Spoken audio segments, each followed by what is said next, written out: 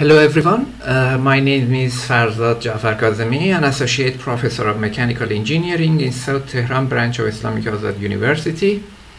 I'm with you in this semester for solar energy application. This is the second session. In the first one we discussed about renewable energy, and now we want to start photovoltaic, and in the photovoltaic we want to start from applications. We'll discuss about other topics later. This course is for our international students, especially the students from Iraq or Afghanistan.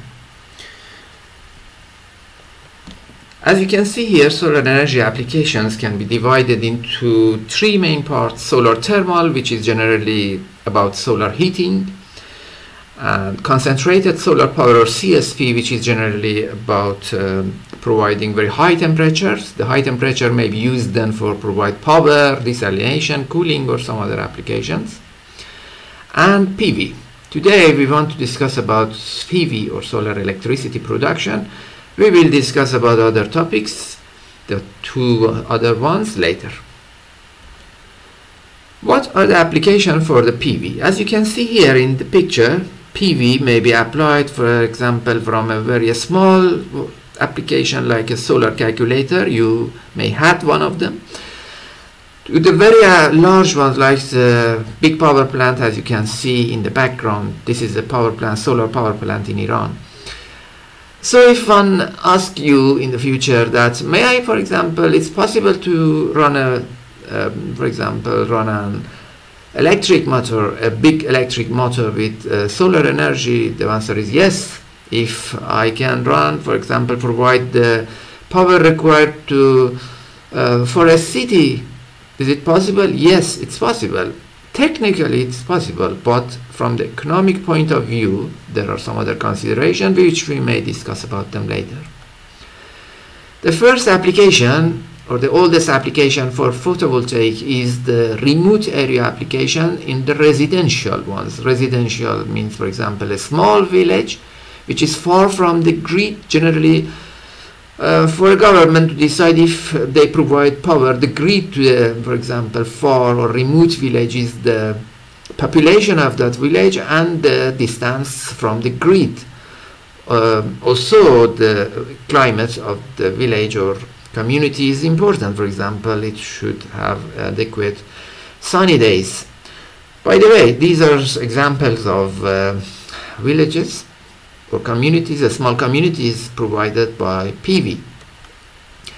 Another remote application which is not residential is a weather station. In the weather stations, which are generally in remote areas, you have anemometers, air temperature measurement devices, radiation meters, or something like this, and these all, not all, but some of them generally need power. The power may be provided by the PV. Seismic stations are another very interesting application. These are very important, actually, application of the PV, and the reason for using PV in these stations is clear. Another application for the photovoltaic is telecommunication stations, or as we name it, BTS stations. In these stations, generally, you need power to run the devices and equipments which are available there, and these are located generally, as you can see in the figure in the bottom right, on the mountains or somewhere like this, and generally there is no grid available in these places. So you may provide the electricity required by the PV, or even by combining PV with diesel, combining PV with wind, or something like this. This is also another application for the PV in remote areas, and is cathodic protection. Cathodic protection is a method to protect the oil and gas buried pipelines from the corrosion, and there's a DC electric current is required in this case, which can be provided by the photovoltaic. Measurement instrument in remote areas like the pressure or temperature or flow meter, as you can see here in the picture, are another application for PV powered measurement devices. The device shown here in the left is a flow meter I think it's a electromagnetic flow meter, and as you can see, because there's a power required and the power may be provided by the battery, and the battery will be charged by the solar panel. Also, they may provide, for example, SCADA or means for sending the data to another location, and these all require power. This is also another application which is going to be very common. Generally, CCTV cameras are used in the big areas, like, for example, big garden, big land, big factories or workshops, when the power or electric grid may not be available in each corner of the land, and these may be used for the purpose. Portable solar systems are very good application also, another very good application. Portable means you can take it with yourself. For example, for the people who move from one location to another, they are not stationary at a place, or for example for camps, holidays or something like this. For emergency, this is also a very important application for emergency situations. And as you can see, the panel is connected to the bag shown here, to the device shown here. There's a battery in it, and there are sockets like the one you can see here in the next picture, which can provide the power required for the lamps, or generally the manufacturer provides some type of sockets for different mobiles to be charged also. Please note that the output of these devices may be also AC, while it adds to the cost, but then you need AC appliances. But if there is no inverter in it, then the output power will be DC, and your appliances should be also DC type. If these are somewhat larger, like the one you can see here, we generally name them solar generators, and these are also portable, but you cannot, for example, easily do that. These are for the applications where more power or energy is required, and there are a lot of applications for that. Solar chargers, which are generally mobile chargers, are another very interesting application. As you can see here, you can put the solar panel like this or this in the sun, or even attach it to your bag, and when the sun is available, then it will charge your mobile. Generally, these have no batteries because it adds to the cost and weight of the device, and it is possible. It's possible to have the battery, but generally it is not common. Oh, this is a very interesting one also. I'm not sure if you wear them, but they are available, and solar power jackets are another very interesting application. There are a lot of progress ongoing in this application to make it more fashionable or something like this. Flexible solar panels have different applications. For example, you can see here on the right on a tent or something like this here, and these are also very good application and interesting ones.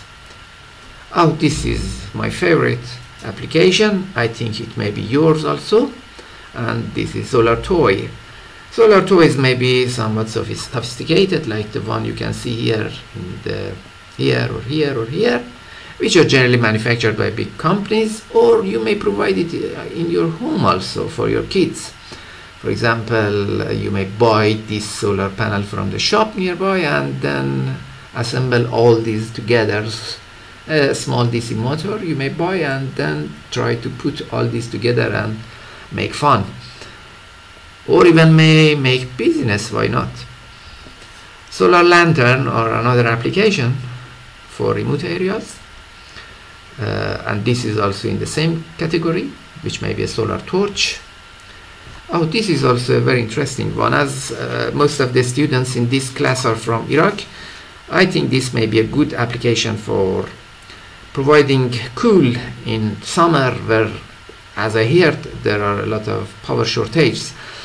And I invite you to do that for the next summer for your family. You may make fun of them, buy a DC motor from a shop, from an electric shop, I think you have a lot of them, by a solar panel and connect them, and also a fan, a simple fan. There is no need to buy such a fan, but you may provide, just protect them, be aware of the dangers, and put the solar panel outside your home on the roof or outside the window, and when there is it's hot and there is a power shortage, enjoy the method I provided for you.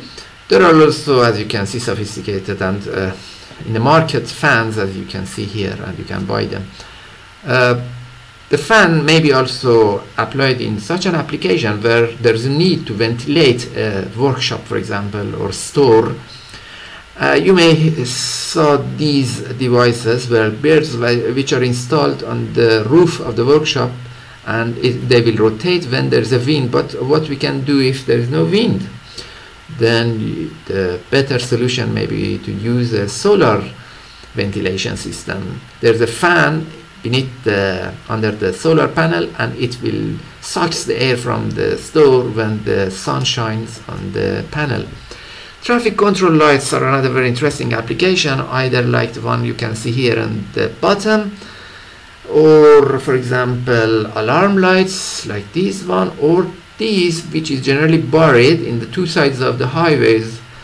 You may saw them. This is an application, for example, in Iran.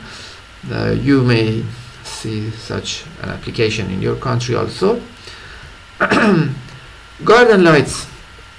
These are also an interesting application. As you can see, there's a solar panel here or here. There's a battery in it, and then there's a lamp, and it can be turned on during the night. These may be in a more sophisticated type, like this one. Here there's a panel. Here on the top there's a battery under it, and there's a DC lamp. Generally, the lamp is generally DC because we do not want to add to the cost by providing an inverter and then an AC lamp. This is an application. I got the picture in Tehran, and I'm sure that you have seen also this. Another very interesting application, which actually I think belongs to the future. I mean, it will be in the market more in the future, is the application in transport vehicles, either road, sea, or air, or even trains. This is solar impulse, a very important, a very famous, a very well-known aircraft, which you may I refer you to their website, solarimpulse.com, if I'm right, and you can see a lot of more information there. PV also may be applied for the boats to provide some of the power required for some auxiliary devices, maybe. This is also another application in the transport vehicles. Here you can see in the bottom a race car, which is from the Qazvin Azad University, or even for real application like this one here in Mashhad, for example. You may see also such panels on the roof of a car. Please do not think that these may run the car or provide all the power required to run the car. Generally, these are used. I'm not sure if it's from Toyota or Audi. It may be used, for example, to run a fan when the car is stopped or idle in the sun in summer, for example, and the AC is not on. You may experience it that when you go in and there's a very hot situation in the car.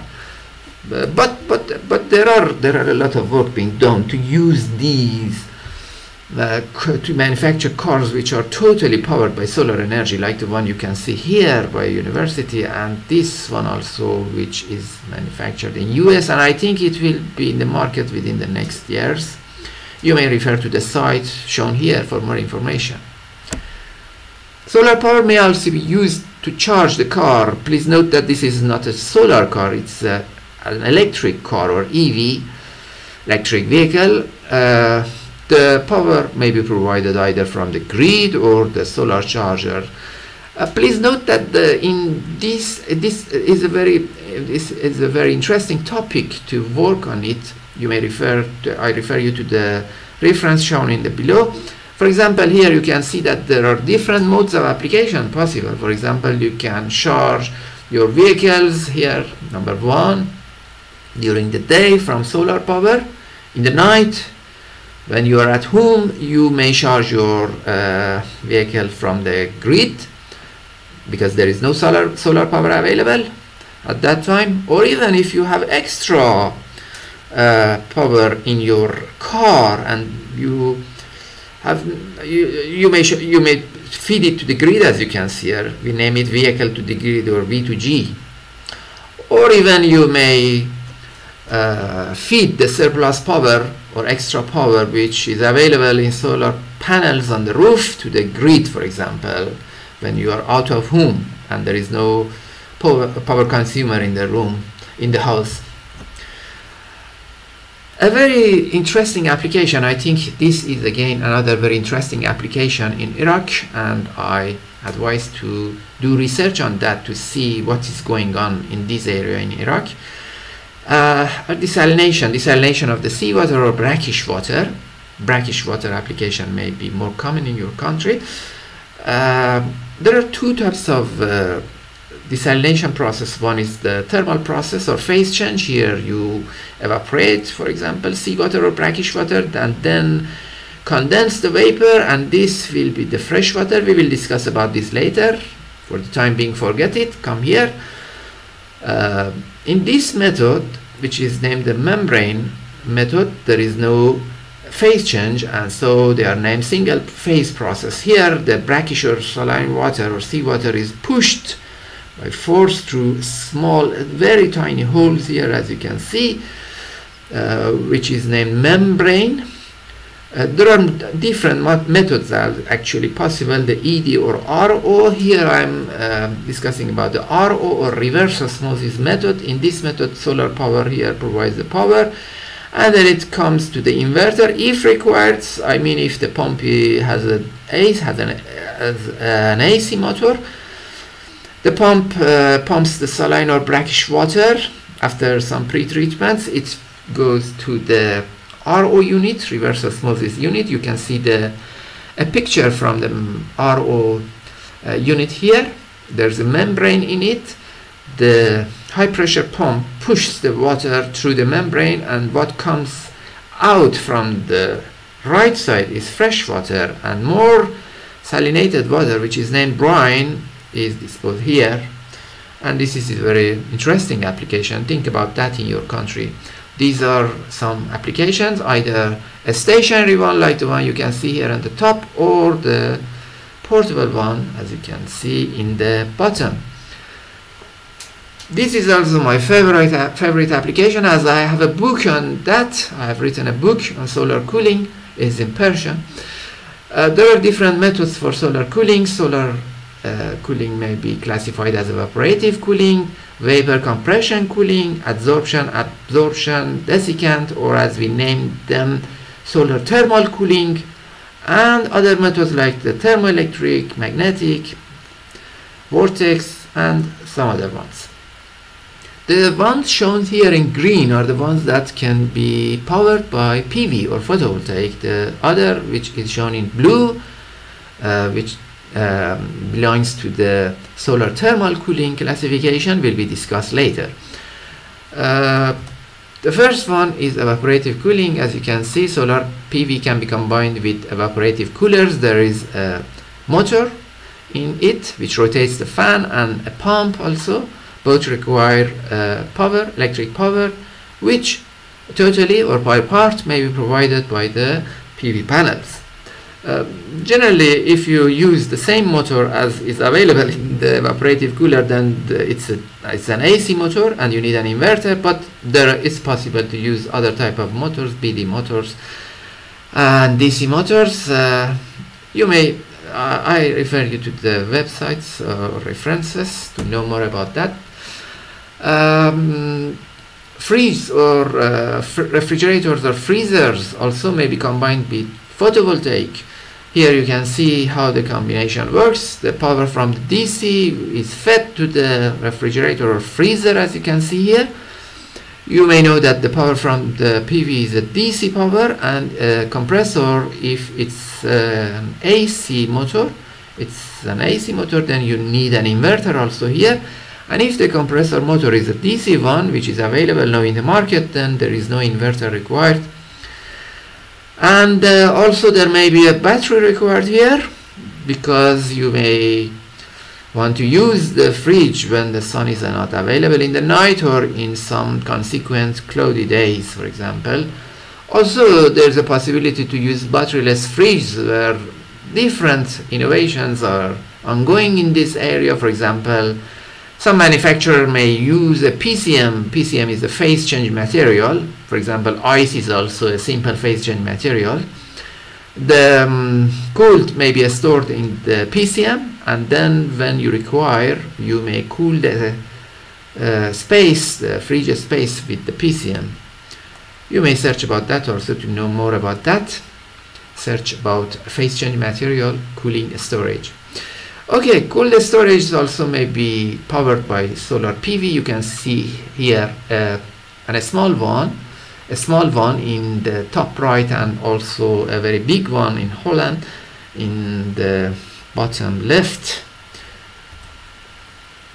Room air conditioners, either the window type or split types, may be powered by the PV, by PV or photovoltaic, or even there may be a combination of both. For example, here you can see this split type air conditioner is also is powered both by the panels on the left, and also power from the grid may be used as a backup if required. This application can be extended to larger applications. For example, the chillers, vapor compression chillers. You can see here a combination and how it works. For example, the power from the panels come here to the chiller.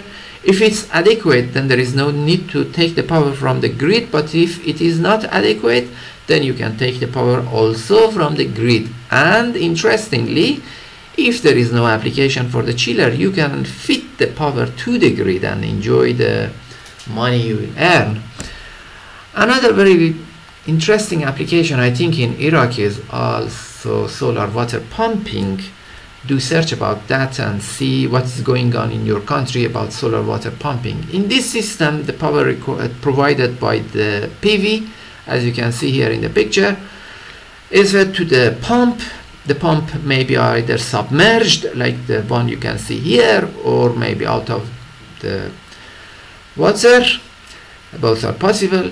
If the pump has an AC motor, then you should have also an inverter. But if the motor is a DC motor, then there is no inverter required. Then you can pump the water to an elevated tank, as you can see here. Actually, the elevated tank works as a battery, because you may pump the water to the tank when the sun is available and use the tank water when the sun is not available, or even both together. Please note that if you need a high pressure at the outlet of the pump, then there may be a battery also required, because, for example, suppose that you need a pressure of 5 bar at the outlet. Then if you want to use an elevated tank, then you should put it at an elevation of 50 meters if you require to have a 5 bar pressure, and I think it's not possible actually. Building integrated photovoltaic is another very interesting application. Building integrated means the PV or photovoltaic panels are integrated into the building elements, or even used instead of a building element. Okay, here you can see an application. For example, the PV. This is another application as a curtain, another one as the wall, another one here. This is another one. For example, this is in Suntec factory in China. You can see here I took the picture from the inside. You can see here the solar cell, and if you take the picture from a close-up view, you can see here the solar cells and the space in between. Can you imagine what's the reason for this space? 2 seconds, think about that.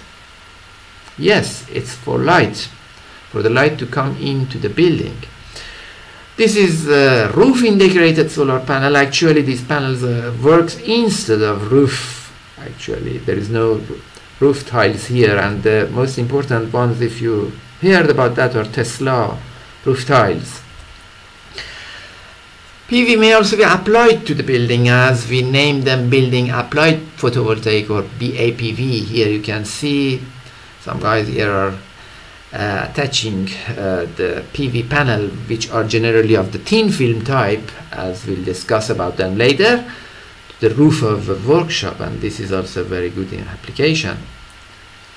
Very interestingly, PV can be applied as a solar noise barrier, because it's you know, solar noise barriers have a lot of surface area generally, and why not use them as a power generator? You may say that these are not at the good orientation or even at a good tilt. Yes, quite right, but generally there are a lot of area available, and why not use it for solar power generation? Okay, now come back to the application of solar energy to the building. I want to focus my presentation now to these applications. There generally we have, at least in Iran, have some type of application. The first application is for the governmental organization or governmental buildings, okay? The building or organization which are owned by the government. In this type of application, as you can see here, is solar park here. Please note that these are not allowed to sell the power, and they should use the power provided by the solar panel themselves, and this is something that have been agreed some years back. I translated it here. Government agencies must supply at least 20% of their buildings electricity from renewable energy within 2 years. Actually, it did not happen as 20% as planned. Actually, I'm saying that what is achieved is much less than what is planned, but it may be alive. It may become alive again in the future, and this is a very good opportunity for the companies who work in solar energy in the future. So governmental organizations are not allowed to sell their electricity. They should use it themselves. Another application for the PV is residential solar. You can see here 2 cases they are in Iran, and generally they use it for what? Can you imagine? For example, the owner of this building, what he or she do with the power provided by the solar panel? I mean, does it used by the homeowner, or he, for example, or she may sell it? Think about that, and I'll answer it in a few minutes. Commercial solar is another application after residential. For example, you can see here an application where the solar panels are installed on the roof of a factory or store or large building, for example. Still, utility scale solar farms, as we name them, as they say, are another application. These are just some examples of big solar farms in Iran, for example in Malard near Karaj, and Hamadan, Isfahan, Kerman, and a lot more which are installed, and it's clear that these farms are for selling the power provided by the solar panels. Another very interesting application, which is new, I mean by new I mean, for example, within the past maybe 10-15 years, which are floating solar farms. There are some discussion about that. For example, some people say that it has some environmental effects, but from the technical point of view it has some advantages, and I advise again to do search about that to see the pro and cons of of this application. So let's see what are the possible connection methods of a solar system to the building. We have three sides of the story. The first is the solar panels located, for example, on the roof of the building or roof of the factory or something else, or even on the ground, because different installation are possible, and we'll discuss about those installation later. There's the consumer, a building, or in general a consumer here, and there's a grid. Okay, we want to see what are the possible connection methods. The first is an off-grid system or a standalone system. Off-grid or standalone. In this system, you feed the power directly from the PV to the consumer, and as I've written here, it's not possible when grid power, it's not feasible when grid power is available, because you know when the grid power is available, then you may it may be a better choice to use the grid power. Either someone push you to use, for example, the power from the PV. This system may be provided by an off-grid inverter also may be provided if your appliances are AC appliances. I discussed about that later. So the first method is off-grid, either an AC or DC. The system generally needs a battery. Please note that the system needs a battery. It may be batteryless, but generally it needs battery because you may need the power in the nights, for example, for lighting. Come to the next one. The next method is bidirectional, is a grid connected system, or on-grid, grid connected or on-grid system. The first method in on-grid system is a bidirectional, or as they say, net metering system. In this system, the power from the PV, as you can see, after passing through a grid connected inverter, and if you note there's a difference, this is an off-grid inverter, and this is a grid connected inverter. We'll discuss about the differences later, and there are very big differences, and you cannot use them instead of each other.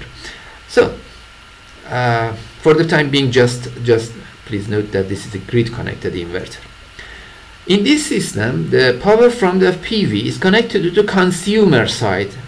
See, this is the consumer, this is the meter, and the power is connected to the consumer side.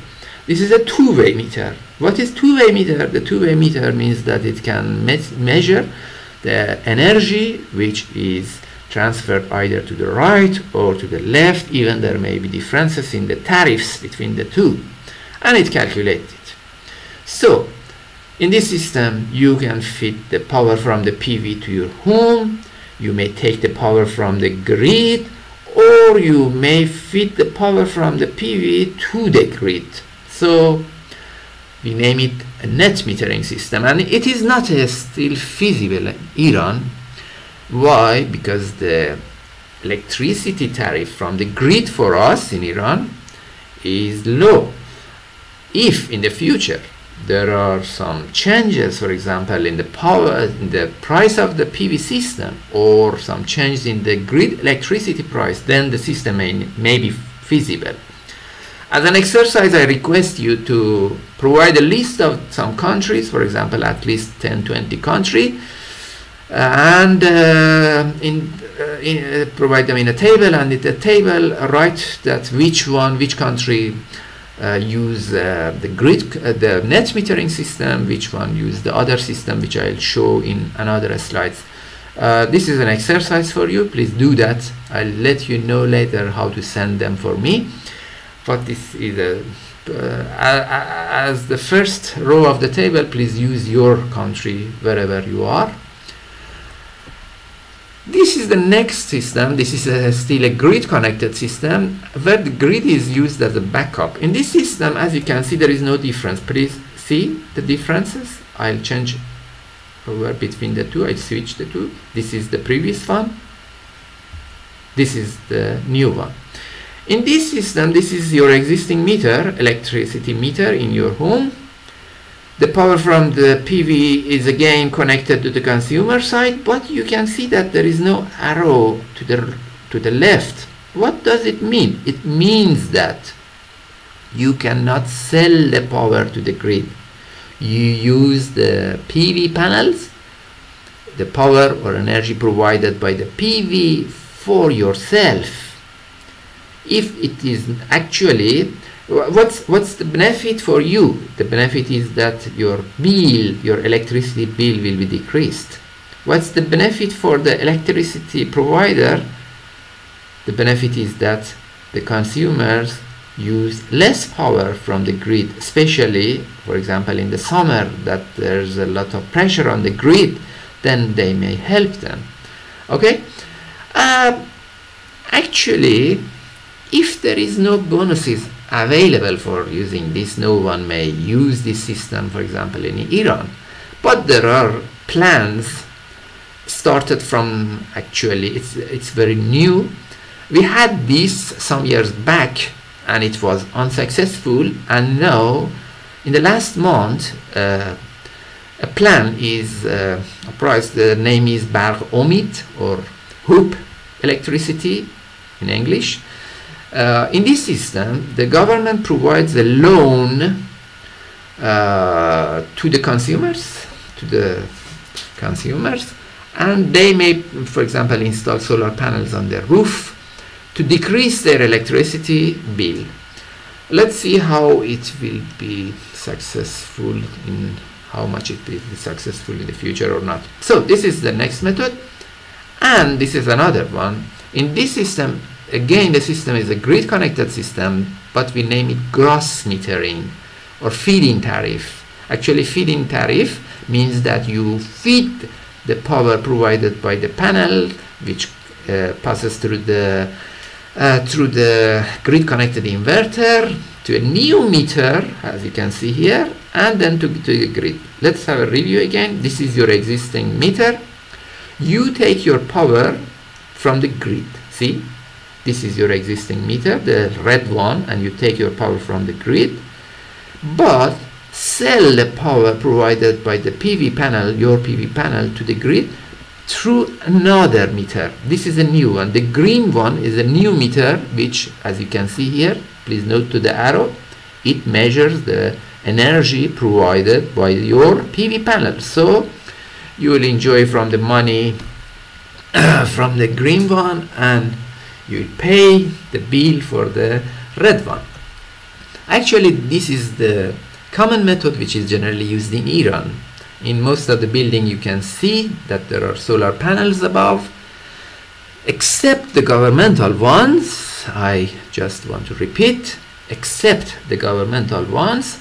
For the private buildings or organizations, generally they sell a power through the method I shown here.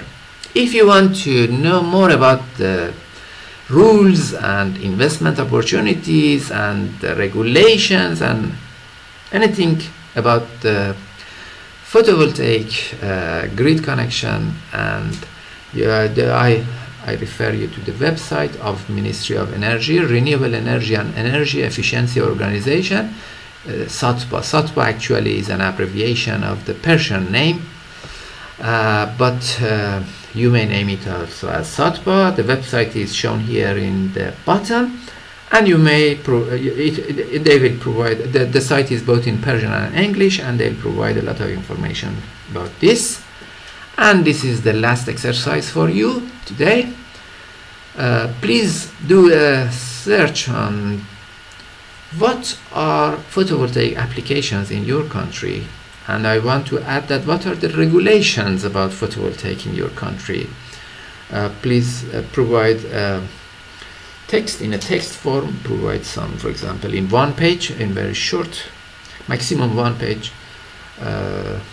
Do this exercise and send it for me.